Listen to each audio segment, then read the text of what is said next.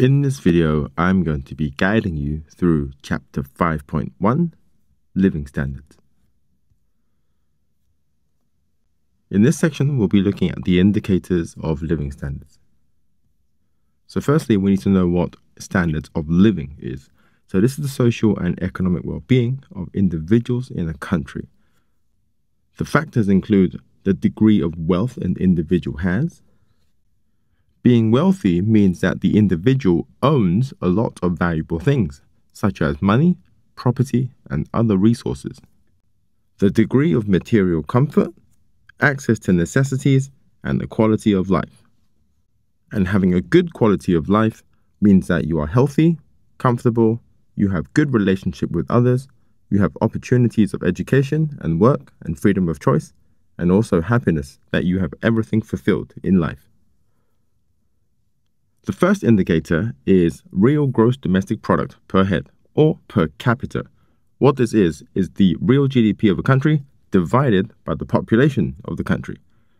The benefits of using this tool is that it takes inflation into account, and also the population size.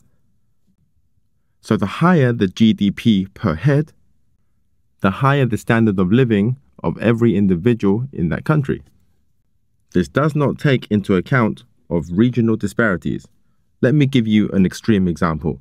For instance, in a region, there are full of billionaires, and in another region, it's just all slums. Clearly, in my scenario, the wealth inequality is huge, but if we add every person up together and divide it by the population, this will give us an inaccurate account of the standards of living in the country. The other indicator is the Human Development Index, HDI, and its components.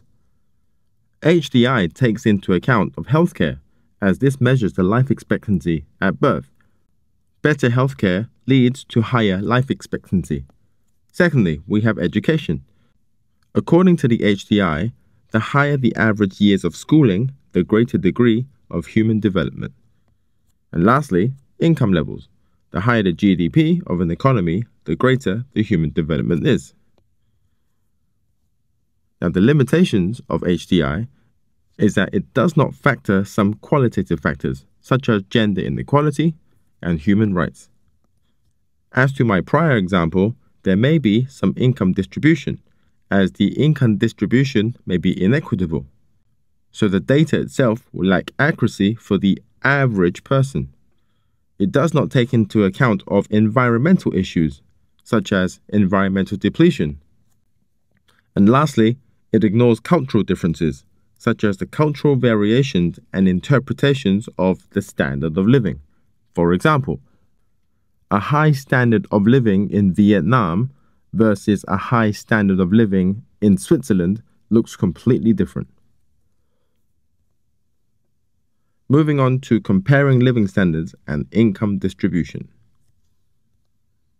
So in this section, we are going to look at the factors that contribute to the differences of the standard of living and income distribution. The first factor is productivity levels. For example, the productivity levels of a highly skilled worker compared to an unskilled worker in its quantity and quality. The next factor is the role of government. So whether they use the tax revenue to redistribute income to the economy. This raises living standards for all. This will reduce the income inequality within an economy. Another factor is the size of the population. For example, very large and densely populated cities tend to have much higher living standards compared to the rural areas of an economy. The next factor is the distribution of national income. Although the GDP of a country may be very high, but if only a few people hold the majority of the wealth, there will be large gaps between the rich and the poor. Let me give you an example. Say you had a classroom of 50 people, and we counted the amount of money everyone had in that classroom, and this totaled to $10,000.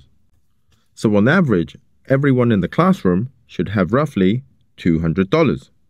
But what if I told you that 10 people in the classroom had $900 in their wallet, which gives us a total of $9,000. and the remaining 40 people held the remaining $1,000 in the classroom. In this example, you can see that the distribution of income is unequal, as 10 people in the classroom hold on average $900 each, and 40 people in the classroom hold an average of $100 each.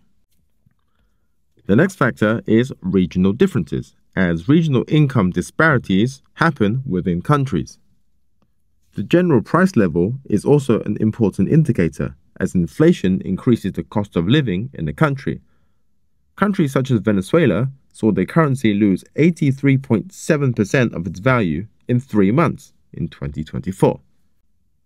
The next factor is the level of education offered within the countries. There is a high correlation between educational attainment and earnings. This may seem obvious, as education will provide someone skills and knowledge which will increase the quality and quantity of their productivity within the workforce. And lastly, the level of freedom, whether the citizens have civil liberties, political rights, religious freedom, and economic rights. I hope that helped. I hope you guys have a good day. Bye-bye.